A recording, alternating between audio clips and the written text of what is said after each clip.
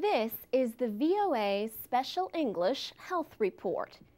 In June of 1981, public health officials in the United States reported on the first cases of what came to be known as AIDS. 30 years later, there is growing progress against the epidemic of acquired immunodeficiency syndrome. But today, an estimated 16.5 million children have lost one or both parents to AIDS. Most of these AIDS orphans live in sub-Saharan Africa, and millions more children live with adults who are sick from AIDS.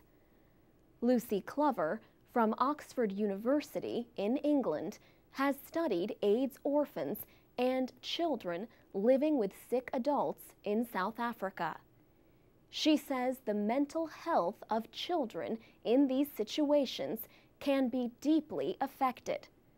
For example, AIDS-orphaned children have higher levels of depression, anxiety, and post-traumatic stress disorder than children whose parents have died of other causes. Lucie Cluver wrote about this problem in the journal Nature to mark the 30th anniversary of AIDS.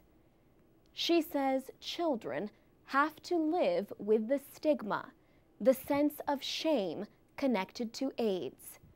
Many are bullied at school or excluded from the community. At home, children living with a sick adult are more likely to live in poverty and face physical and emotional abuse. Also, Lucie Cluver says the children often become the caregivers. They worry and feel responsible for the health of the sick person. They're missing school to go and get medication. They're washing the sick person. They're often taking them to the toilet, cleaning their wounds, or washing their bedclothes. Close contact with sick adults can sometimes spread tuberculosis or other diseases. And Lucie Cluver's research suggests that psychological problems increase as AIDS orphans get older. Writing in Nature, she called for testing more children for tuberculosis. She also called for giving more parents the drugs needed to keep them healthy longer with HIV, the virus that causes AIDS.